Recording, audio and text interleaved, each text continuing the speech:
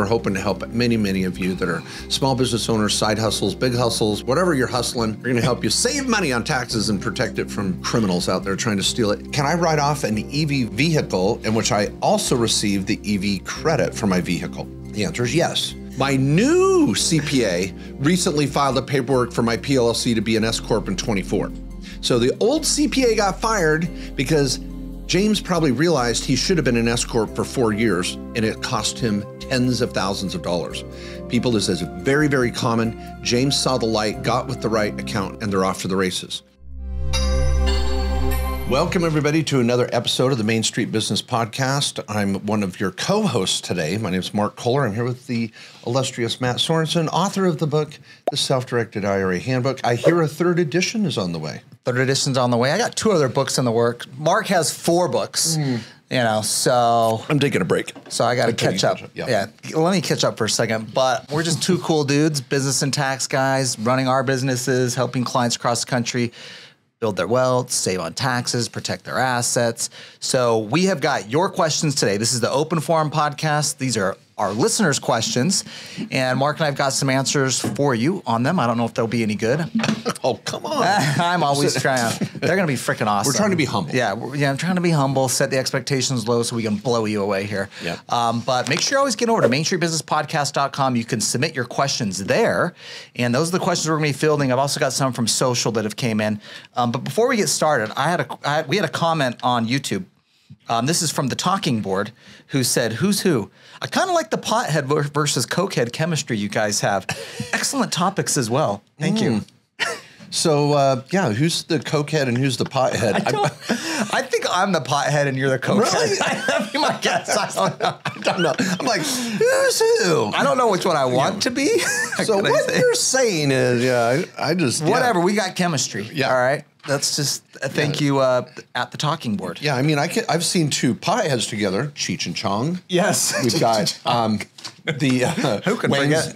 Wayne's World. Wayne's World, yeah. I mean, but you never see a pothead and a cokehead hang out. They just don't gel, so that's weird. Usually kind of 2 different vibes. They are 2 different vibes. Okay. All right, so we're going to jump into our questions today. Excited to be with you. We're going to try to keep this light as well. We have an incredible team behind us of Main Street tax pros around the country in our network and tax lawyers, again, in the estate, asset protection, wealth building, tax planning realm. That's where we're at. We're lovers, not fighters. Okay, first question. I'm just going to hit this one real quick. EV vehicles. This is from AEN Town. It says, can I write off an EV vehicle in which I also receive the EV credit for my vehicle? The answer is yes. The credit is not taxable. It's a tax credit against your taxable income if you qualify. And you can still either write off mileage or actual.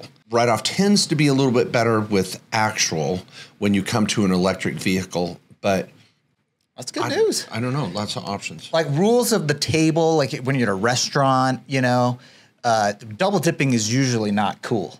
That's true. Sometimes you can get away with it in the tax code. You can flip around. If you flip to the the untouched portion, of the breadstick. Most people are like, okay, we'll allow that once. Yeah, there's kind of like a depends on the part of the country you're in where that's acceptable. But that's good news. Double dipping. I'm pretty sure you could, but I wasn't sure. Yeah, right. So we're good to go there. And it's hard. I've got an article on my site, markjkohler.com. Every January I publish it on multiple ways to write off your auto vehicle for the year.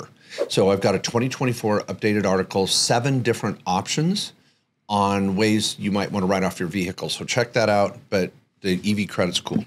All right, next question was from Veteran Business. Says, I'm a new listener and appreciate all you're doing to inform, maxing tax and wealth planning, and making it fun and informative is a special gift. I like it when they always butter us up before the question. Yeah, that's how you get your question out. That's how we're going to read it.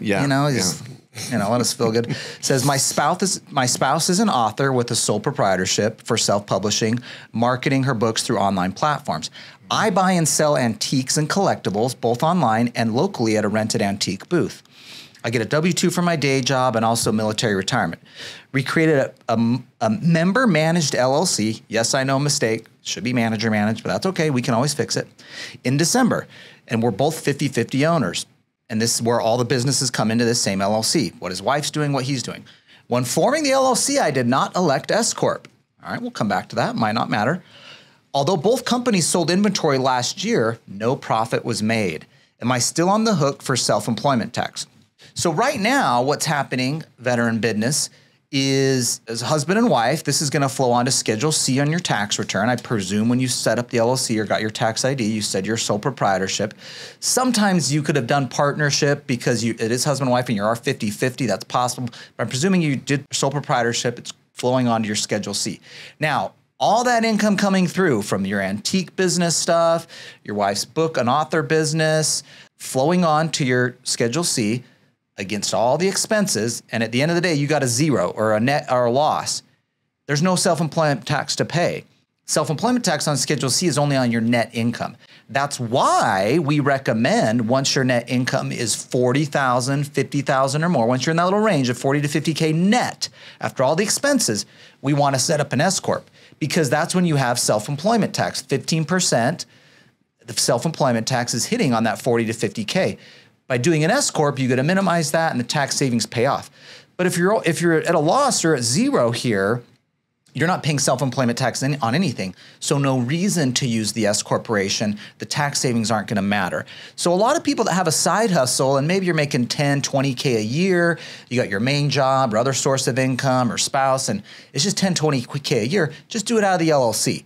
No reason to add an S selection to it, add all the additional paperwork and tax filings you got to do. Keep it simple. But if you're at 40 to 50K or more net income, the S Corp lets you save taxes on that self-employment tax. So just pay attention to that. Veteran business, as your business grows, hopefully you're going to start making profit in it. And once you're at that 40 to 50K net, give us a call. We can help. And we just add the S selection to this LLC when you need it. All right. Great answer, Matt. Love it. This is GI Doc. I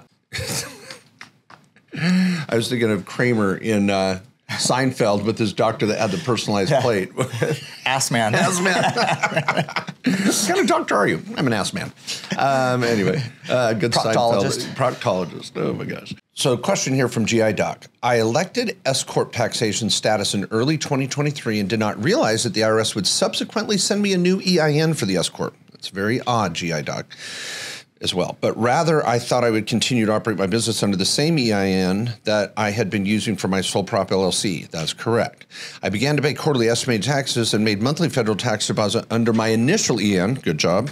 But then realized this could be a problem once the IRS ultimately sent me a new EIN for the S Corp. Trying to determine how to figure this out, as it seems I may have paid taxes on behalf of the old wrong EIN. I've written to the IRS asking for them to allow me to use my original EIN from S Corp and not the new one they sent me, but I have not heard back. Don't hold your breath on that letter, GI Doc. Okay. GI Doc, I am glad you called, and I'm glad you're taking the bull by the horns, and you're trying to handle this yourself. But let me just give a little example here. I'm working on a little Airbnb, and literally, as of right this moment, trying to solve a plumbing problem with a sink that I tried to deal with. GI Doc, I thought I can do this. I can go to Home Depot and Lowe's. I'm a Lowe's Pro. I have a bumper sticker at Lowe's Pro. But congratulations. Come to find out, they just give those out to anybody. Did you know that? Any idiot who spends $100 no qualifications necessary. So I'm trying to figure out the sink problem and thought, I need to turn to a plumber. And so, GI Doc, I'm glad you've reached out because you're trying to play accountant and lawyer, and you would hope that the IRS tax code would allow a normal taxpayer to deal with it. But GI Doc, you've got to get some help. So first of all, if you're a client of mine, we would ask for power of attorney, and in 2 minutes, call the IRS on a practitioner hotline, which I was on hold with the IRS for a total of 60 seconds last time I called. Got a great IRS agent, solved my client's problem within a half hour, and everybody was off to the races. Sending the IRS letters, people, is not your best use of your time and getting results. There's a practitioner hotline. Use a tax pro that can call the IRS on your behalf. You can get one on my website, markjkohler.com. We have a network of hundreds of tax pros certified under our training strategies. Or your tax lawyer, one of our tax lawyers could do it. So first and foremost, this is not a letter writing campaign. Next, do not use the new EIN. You should use the EIN. In fact, I'm going to just say this. You got to go to your 2553, which is your S election that apparently you say you elected, and you got an S election acceptance letter. I'm hoping, see, those match up. You've got an application on the 2553. You've got an acceptance letter. The EIN on the 2553 should match the EIN on the acceptance letter. I've never seen the IRS kick out a new tax ID number unless you filled out a form maybe you shouldn't have filled out. Also, you should have filled out the 8832 and mailed that off with the 2553. So, GI Doc, I appreciate you trying to do this on your own, but stick to being a doctor. Let the tax lawyers and tax accountants do their job. And you've got to get someone in here to call the IRS and just get this resolved. You should stick with the original EIN, confirm you got the status when you thought you got it under the right EIN by simply calling the practitioner hotline through a professional. I hate to say it that way, but that's going to be your easiest go. Yeah. I mean, one of the greatest pieces of wisdom one can learn is when to DIY something and when to have a professional do it. Yeah, it's a lifelong lesson for me. And I think that the older and older I get and the more and more wise I get, the less and less DIY I do. Yeah. All right. Karen's got a great question here. Says, hi, guys. Love you both. Oh, thank you. Thank you. We're a package deal, Karen. No, who thought you could have fun while binging tax videos and podcasts? My husband and his friends are creators of a podcast. They've been releasing episodes since May of 2023. They have over 50 episodes and are approaching 4,000 downloads. That's awesome. Great. Good job. This isn't one of those businesses you're always telling us you've got to sell lemonade to qualify as a business. They aren't sponsored or monetized or have any affiliate programs. Oh, should they have a hobby? Okay, keep going. That's where this is going. We saw this one coming down like a freight train on the tracks. I can see this train coming. I know where your question's going, Karen. It says, we estimate it may take a couple more years before that happens. In the meantime, they do have expenses for hosting fees, equipment, and travel.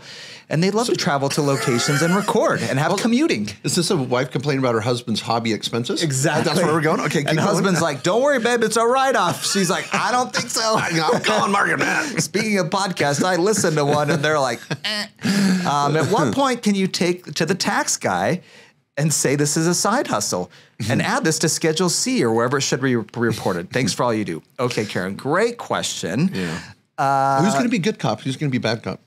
I'm just going to hit it to you straight. I'll be bad cop. Okay. I'm going to hit it to you straight. Karen, I'll give you some love here after Matt's done with Karen, by the way, in the office, I traditionally am bad cop and Mark is good cop. Okay, fair enough. I'll give you that. Most of the time. I'm still a bad cop when I need to be. Yeah. I mean, I'm just going to cut to the chase. These expenses are not deductible. You are not going to take these anywhere. Okay. And Mark's got some good cop coming. Don't worry. I'm going to leave that because you have not made any income. This is a hobby. They're having fun. They're doing podcasts. They might have a future expectation of making money, and you're going to get some revenue. You're going to get some sponsors. You're going to get some affiliate income. But that hasn't happened, and so these are not deductible expenses. No. Karen, here's an important question. At any point in the filming of this podcast, were they sitting on a bass fishing boat? I have a feeling these guys, this is cover for a different hobby. Yeah, that's right. Yeah. We're not recording the podcast, babe. But she can check. That's true. She can check. Was there something actually uploaded? Yeah. Where were you? I hear a train in the background. Okay. Anyway, okay. So, Karen, I want to give you the good news. This is a great opportunity to help. I'm using this term loosely. I don't know where you're at in your relationship there, but coach and train and help these guys catch the vision that their little project needs to be monetized. Make them watch the show Social Network, where Zuckerberg in the show had to come to a realization that his little dream of Facebook being a fun little get popular app had to actually make money. And so these guys have to figure out how to monetize, and podcasts can get monetized. Usually the podcast is a loss leader for the service or product they're providing as they talk about it on the podcast. So maybe talk to them about their funnel, what's their overall goals, what business do they want to make, but it's not a business till they bring in money. Yeah. And it's not a business in and of itself. And most podcasts aren't. I mean, maybe like Joe Rogan is, or like some of these big ones where they have a lot of sponsors and stuff. But, a lot of podcasts, like even I'd say ours is like, the business is like, we have a law firm. Like this is an expense in that. We have all these other companies that help support this, and we, all the expenses and the costs we incur for that are part of it. So the podcast itself doesn't have to have sponsorship or something it's selling, but some of them needs to have a business where it makes sense as a marketing funnel and lead gen for the business. They could be into fishing. I don't know what podcast this is. It could be a podcast about fishing, and they happen to have an outfitter, or they do fishing tours and stuff. That's a business, all right? And that the podcast isn't writing it off. You're writing this expense off in the fishing business or whatever you're selling, and it's an expense over there for marketing. So that might just be another tip there. I'm trying to throw some good cop in myself. And I want to give everybody one last reality check, because it is so exciting to see all these different influencers, podcasters making big money with ad revenue on TikTok to Instagram to Facebook. Please know that is very rare. For every 10,000 people posting on Facebook, one might be making money. It's very, very challenging to hit the thresholds of views, watch time, subscribers on all these different platforms and help them monetize. It's so important to have a funnel where you could make money at, but it's leading to a greater product or cause. For example, Matt and I, last year, we were ranked in the top 5% of all podcasts. And top 1% for business podcasts. Yeah, top 1. And how much money would we make off our podcast? Dozens of dollars. Dozens. Now, we could monetize. We have more. people that want to advertise and stuff, but yeah. Yeah, we're working on it. I mean, we are trying to work a deal with Viagra and Rockstar. We thought it would be very appropriate. Tax-free growth and deductible energy drinks. It I'm not really touching that one. Okay, all right. Stand away from that one. Okay. All right, so next question. This is from LNS 11124. Hey, Mark and Matt. On January 1st, 2024, I rolled 5,000 of my 11,000 rollover IRA into a Roth. Okay, now let's correct some of the verbiage here. A lot of people say rollover. Yeah, a rollover for everybody out there is a traditional IRA, meaning Lauren had a old 401k and she rolled it into a traditional IRA. So in her minds, it's a rollover IRA. Better yet, from now on, Lauren, call that the traditional, which you come to later in your comments. Then she said, everybody, I rolled 5,000 of my 11 into a Roth. Not the right term, because you want these terms, people, because when you start talking to professionals, they can get twisted around and give you bad advice if you use the wrong terms. So you didn't roll your 5,000, you converted. So you had an old rollover traditional IRA and you converted 5,000 to Roth. So there's the right way to say that. Everybody practice that. This is money that has been there for years, some after tax and some pre-tax from a previous employer. So what she's saying there is of that 11,000, 6 of it was still needed to be, or no, 6 of it was Roth to begin with, or after tax, and 5 of it was pre-tax. So she kind of had the math there. See, 5,000 of the 11 had to get converted. Do I need to worry about this on my taxes for this year, or can I pay it next year? You actually are not going to pay the tax on that conversion until the spring of 2025, because you did the conversion in 24. The tax is not due for another 12 or 13 months, Lauren. Good stuff. Quick other question or two, and I'm going to just summarize these. Per the pro rata rule, it was my understanding if I were to add money in 2023 for the purpose of rolling into a Roth on day 2, I would have to pay a portion of tax on this money and split it proportionally, la, la, la, la. She's getting into the backdoor Roth. Yeah, she's talking about the backdoor Roth, where some of you may contribute to a traditional and then turn around and convert to Roth. When you do that, Lauren, there's no tax because you never got a deduction for it. So if you put money in a traditional and to convert to Roth on day 2 in 2023, there's no extra tax or penalty or anything. It's just you're taking money you already have in the bank that you've already paid tax on. So, but everybody, her old money that was sitting there that she had got a deduction for or on a W-2, that's what she needed to pay tax on. So they're 2 different situations. Last thing is she says, it sounds like the smartest goal is to keep the smallest balance in my traditional and grow my Roth. And that is correct, Lauren. The more you can contribute backdoor Roth, the sooner you'll be living tax-free for the rest of your life. Yeah.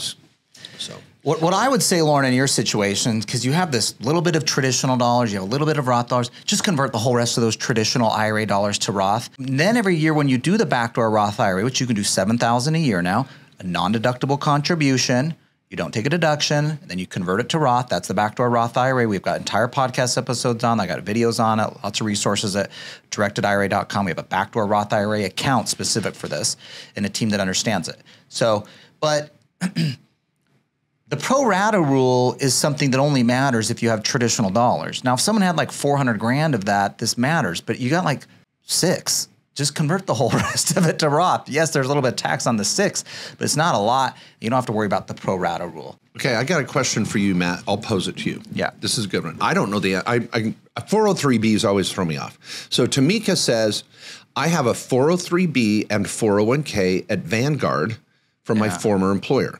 I would like to retain the money in retirement account and build real estate. Is there a way to use this money that is just sitting in order to purchase properties? Oh, I do own a home, which I want to rent out and paying on 3 land plots. I want to pass this estate to my children. I do own a home. I do have an estate plan, trust, LLC. What will cover me, for tax planning? So her question, all this other stuff does not matter to the 403B and 401k question, but Tamika, good job. You sound very organized. So Matt, how do you put 403B and 401k from a former employer all in an IRA and buy real estate? Is that hard to do? Not hard to do if you're using directed IRA. Yeah, so that's our company, Directed IRA, where we help clients use their old 401k or 403B dollars to roll to a self-directed IRA to invest in real estate. And so the 403B is kind of like a government or sometimes a nonprofit 401k, but it's traditional dollars typically, and it's just like a traditional 401k. So you can roll both of those buckets of money, the 403B and the 401k, to a traditional IRA at Directed IRA, which can be self-directed. And then that self-directed IRA can go and start an LLC that can go buy real estate. That's the IRA LLC, or it could buy real estate directly from the IRA. But now you could go buy the rental property or flip it or buy land or whatever real estate investment you want to do. Now, your existing real estate you own or land you already own, that's not going to get in the mix. You can own that and still have that personally, but you're not selling that real estate to your IRA. Just want to make sure you get that right. So absolutely, you can use that retirement account dollars. There's no tax. There's no penalty to roll it to an IRA. It's still a qualified retirement account. It's just in an IRA now, not a 401k or 403b. But that IRA can own real estate. You can invest and start growing the account through real estate investing, as opposed to mutual funds or stocks or ETFs or whatever you might be doing at Vanguard right now. So, but I would say, T. Micah, is get a call with the law firm. Get to kqslawyers.com, book a call. We can help advise you on this. We can help with the account at Directed IRA. Sounds like you need an LLC, an estate plan, some tax strategy. That's all what we're doing every day. You are the perfect client for us because we are exactly in your lane of all the stuff you're trying to do. We are doing this every day, helping clients across the country. Love it. Okay, question from ICOP on dining. So, of course, I'm going to go straight to IHOP. Okay. Because I like IHOP. Their waffles, they're fantastic. To take the 50% dining expense, do I have to pay for the other individual's meal, or can I just pay for myself and deduct it? Also, can I take 50% when my spouse and I go out and talk business over a meal, or even with my business partner? Can I write that off? So, ICOP, if you ask me to a business meal, you make me pay. That's right. Oh my gosh! I'm going to Who's selling who at this meeting? Who's paying for what? So if you go Dutch, some of you may know that term. That's an older term of art. That if you go out to dinner with someone, you say, "Let's go Dutch." So everybody pays for their own meal. ICOP, you still get the write-off because you're paying for your meal at a business meeting. Whether you pay for your person with you or not doesn't matter. So any food that you pay for in that business discussion. Now keep in mind, everybody, that traveling, if ICOP is on the road traveling for business, ICOP can write off the food by himself, 50% of it for traveling on business trips. That's in my article on travel, which is a new article just in the last month on my blog. So get over and check that out. I update that one every year for travel and dining. Then can I take 50% when my spouse and I go out to dinner? Yes, but you want to be careful. What I've done is when I go out to a nice meal, like steak dinner, kind of a nicer meal, of course we're going to talk business. That's the meal I write off. I'm not going to say, write off Little Caesars on the way home and just abuse the fact. Oh, we talked business at dinner. Well, we watched Monday Night Football. Okay, now let's. Pigs get fat, hogs get slaughtered. So don't be too greedy. I love Little Caesars. That's a throwback. You don't like Little Caesars? I do like Little Caesars. The crazy bread. Really, yes. The crazy bread and the crazy sauce. Oh, now we're talking. It's crazy. We're talking. Yeah, now we're talking. Okay, so you're good, everybody. All right, Jody's got a great question. Says, does the cost basis of real estate ever change upon death when held in a trust? I've always heard defer, defer, defer. Die when it comes to passing real estate on to your children. Wondering how having it in a revocable trust changes that. Great news for you, Jody. It does not change anything. It does not. Okay, that step up in basis that your family gets, your heirs, let's say your kids, and you pass on this real estate, you bought it for $100,000 and it's worth $1 million now. That $900,000 of gain, when your kids get the property, evaporates. They get basis at $1 million, even if the property's owned in your trust. So now they can sell it next month after you pass for $1 million, zero tax. That is called step up in basis. It is not affected by having a revocable living trust. It's a great tax strategy, dying and passing on real estate to your loved ones. We don't get a lot of takers on it, but that is a great strategy, honestly, of the wealthy. Own real estate, build the portfolio, maybe pull out debt on it if you need it in retirement, but don't sell the property. Then when you do pass away, your heirs get all that appreciation tax-free. They can sell it, no tax. Love it. James asks, Mark and Matt, love your content. I have had a PLLC for about 5 years that I use for providing independent contractor anesthesia services. A PLLC, everybody, is a professional limited liability company. I have a professional Corp. You can have PLLCs, blah, blah, blah. But the point is, it's a professional designation. No big deal, everybody. Okay. My new CPA recently filed the paperwork for my PLLC to file as an S Corp for 2024. Now, notice some key words in here. First of all, an anesthesiologist that's had an S Corp for 5 years, they better be making more than $50,000 a year, or you really failed in medical school. And notice the next thing. My new CPA recently filed the paperwork for my PLLC to be an S Corp in 24. So the old CPA got fired because James probably realized he should have been an S Corp for 4 years, and it cost him tens of thousands of dollars. People, this is very, very common. James saw the light, got with the right accountant, and they're off to the races. Now his question is, does this mean that I now have an S Corp with its own EIN that I can use to start or own other LLCs? Or does the situation mean that only my LLC is to file as an S Corp now? Would love to have your feedback. Okay, kind of unique question here. No offense, James. Does this mean that I now have an S Corp with its own EIN? Yes, you have an LLC with an EIN that has not changed, but you're now an S Corp. So yes, the way it's phrased, I just want you to know your EIN is not changed, and yes, you're now taxed as an S Corp. Next, he says that I can use to start or own other LLCs.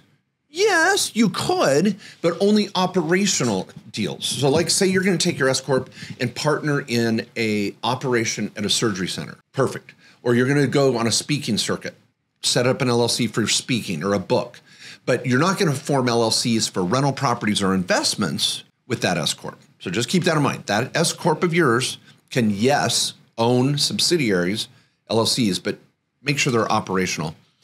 And then the last thing, does this mean that only my LLC is able to file as an S Corp now? Well, anything you own 100% of is going to be considered as part of a consolidated S Corp, and you wouldn't want to have more than one S Corp in your life. But to say it's your only LLC, that it would be an S Corp, I mean, you could add other S Corps down the road, but stick with one for now and build upon it in an operation. I would really recommend you make sure you got a trifecta design and you're working with your accountant and your tax or legal lawyer that's doing asset protection. You could work with one of our lawyers, do a review, get a trifecta, have your accountant join the call.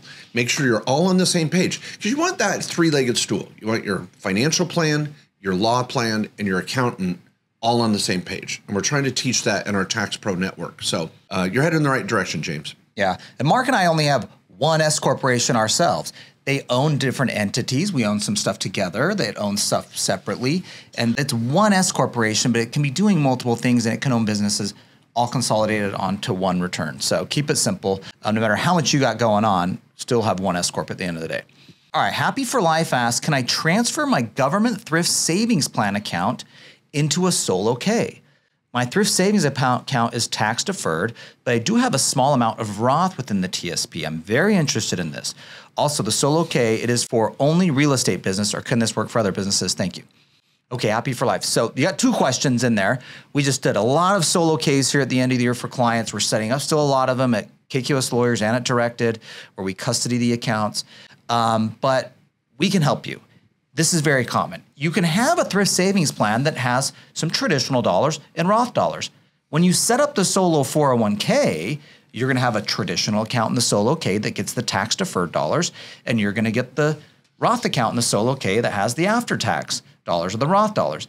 And so there's kind of different names and wording for it in a TSP, but a TSP is basically, think of it like a 401k that has Roth and traditional dollars that go over into the solo 401k into the Roth and traditional buckets. So if you want to move both of those pieces of funds into the solo K, you'll have a traditional account and a Roth account in the solo 401k.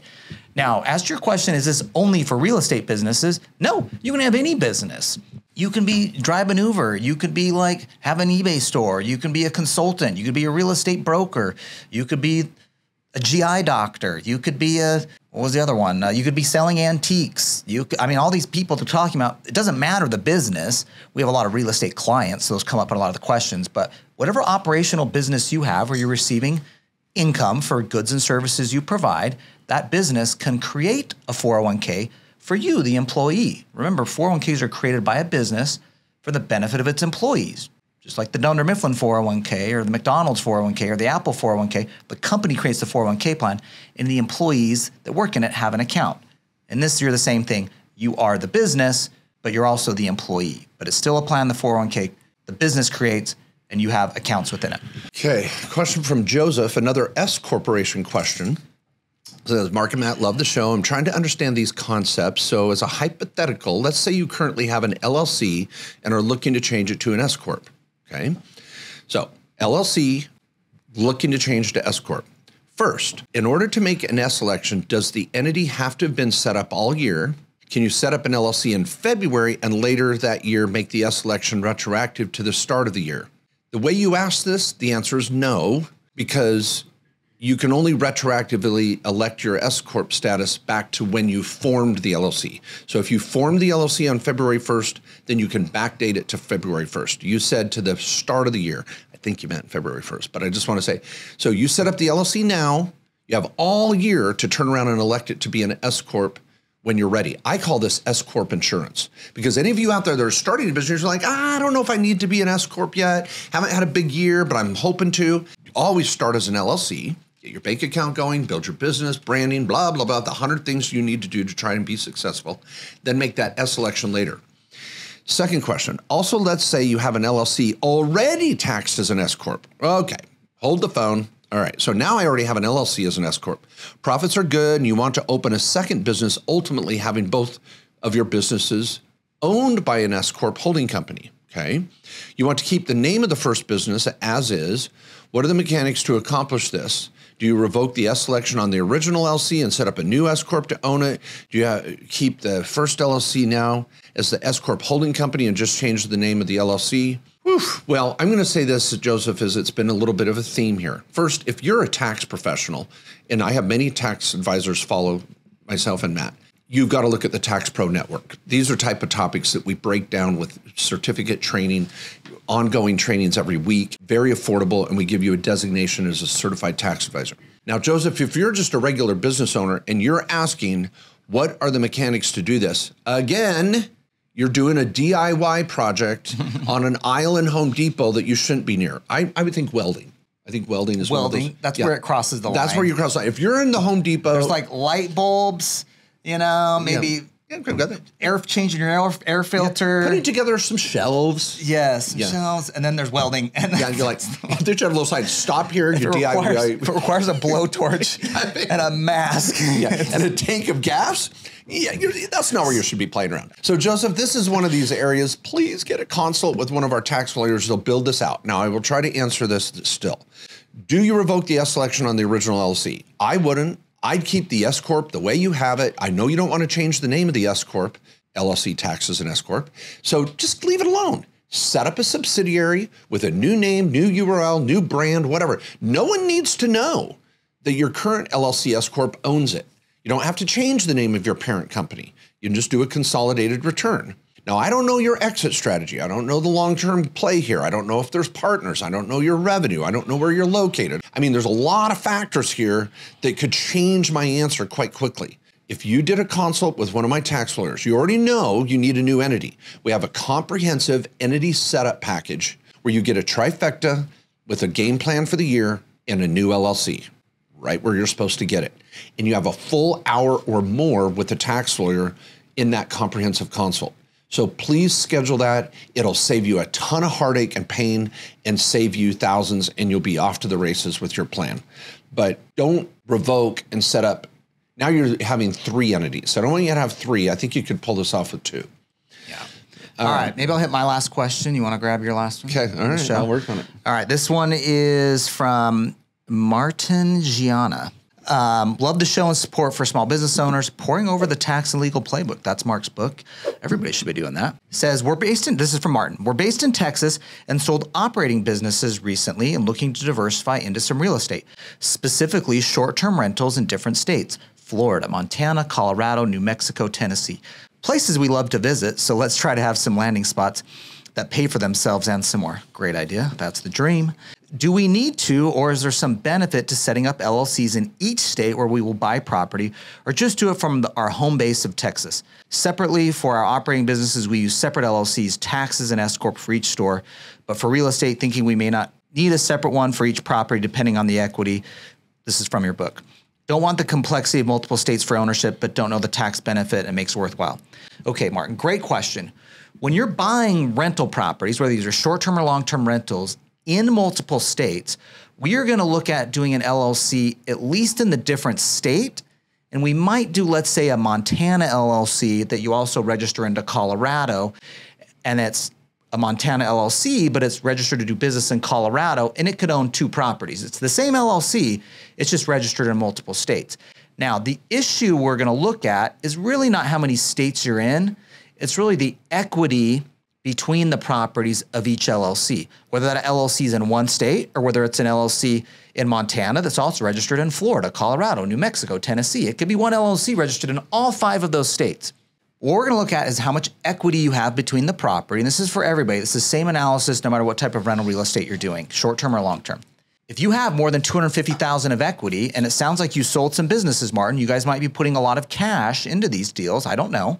But if you've got more than $250K of equity, that's when we're going to set up a separate LLC. Now, you might start off and be like, well, Montana and Colorado, we're going to have $100K of equity between each of those 2 properties. We got one in Montana, one in Colorado. It's a Montana LLC registered in Colorado. Cool. Well, the next one you buy in Florida, let's set up a new Florida LLC. I don't want to register that Montana LLC into Florida. You're already at $200K out of equity. You're going to start adding more equity. We're going to separate out a new LLC. This is purely for asset protection purposes, because what we do not want is one LLC that you've got registered in 5 states with 5 properties that's got $1 million of equity. Something goes wrong on property number 1 in New Mexico. You rented it to a school teacher, so you thought, that was selling meth. You get a liability that happens in a lawsuit, and now all the equity amongst all the properties is at risk because they can still sue the LLC and get at the equity between all 5 properties. So I would look at the equity. We can also help with a tax consult, an asset protection consult in the law firm, help you get these LLCs set up. But the last thing I'll say is don't worry about Texas. If you're not buying Texas properties, do not do a Texas LLC. Texas LLCs have like a $300 plus state filing fee. It's not cheap. You got to do an annual filing to Texas. We love Texas if you're buying Texas real estate, but skip that. Just go to the states where you're buying the property. Love it. Now I need to fact check your, example. There. Okay. You said meth school teacher that was cooking meth rented the house. Yeah. Now, I think it was season 4. They actually set up a fake extermination business. Yeah. So they would go into the home, set up their extermination tent, and then cook for a week. I don't think they were renting the home. Those could have been short-term rentals.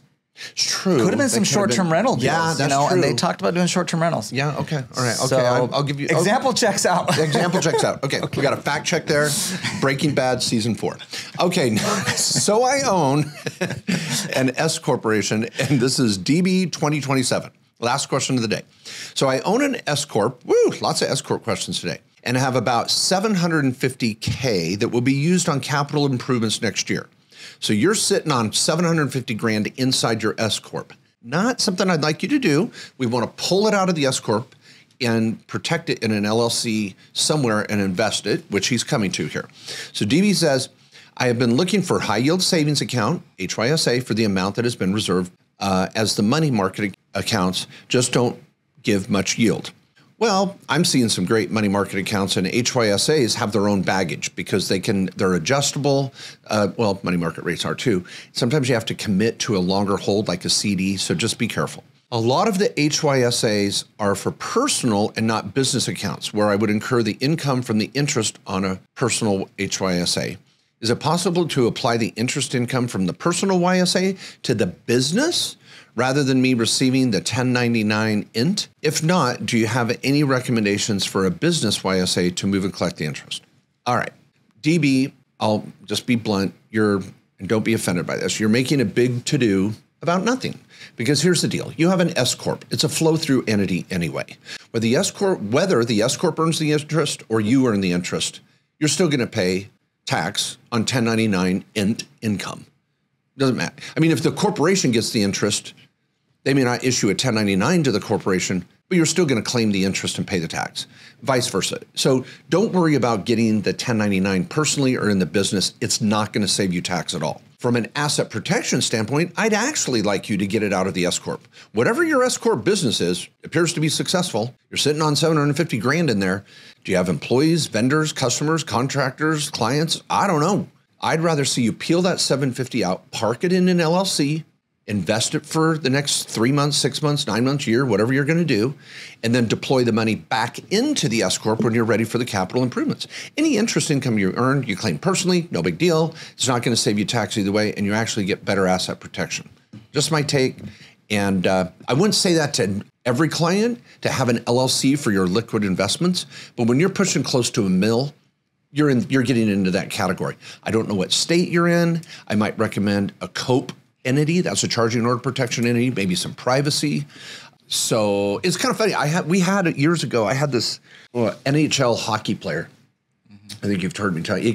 He came to me, he had played in New York and was now living in Texas, and he had a couple million in the bank. You know, he was successful as an NHL player, but he was chasing fast women, driving fast cars still and living that life. Mm-hmm. And he knew he needed to get that cash in an LLC where it was protected. Well, an LLC in Texas and in New York was not the place to set up an LLC to hold liquid investments. So we chose a different state at that time that worked for him. So when it comes to holding investment accounts, we can choose a state that you may not live in and get a little more creative and get better protection. When Matt was talking about rental properties, you're going to set up the LLC in the state where the rental is located first. Then we talk about additional protection down the road. So it depends on the type of asset. Yeah. Yeah. If you're a high net worth person, we might be looking to those different states, Wyoming possibly, to get protection of the assets from your personal liability. You know, we have separate podcasts on that. It's called Charging Order Protection Entities. Mark's got a chapter in his book on it too. So, all right. Well, we had a lot of awesome questions and some awesome answers, I thought, too. Yeah. Yeah. And for anybody that's enjoyed the show, some awesome answers, you may say so yourself. I mean, for a cokehead and a pothead, we did pretty good today. Apparently, yeah. We were locked and loaded, ready to go. Okay, I'll meet you back in the kitchen. You bring your stash, I'll bring mine. So, okay, now, please, if you enjoyed the show, give us a 5-star rating to help others find the same thing. We're hoping to help many, many of you that are small business owners, side hustles, big hustles, whatever you're hustling. We're going to help you launder that money. Did I just say that out loud? We're going to help you save money on taxes and protect it from criminals out there trying to steal it. Please continue to listen. We appreciate you. Subscribe, like, post, yada, yada. And we'll see you next week for another episode of the Main Street Business Podcast. See you then.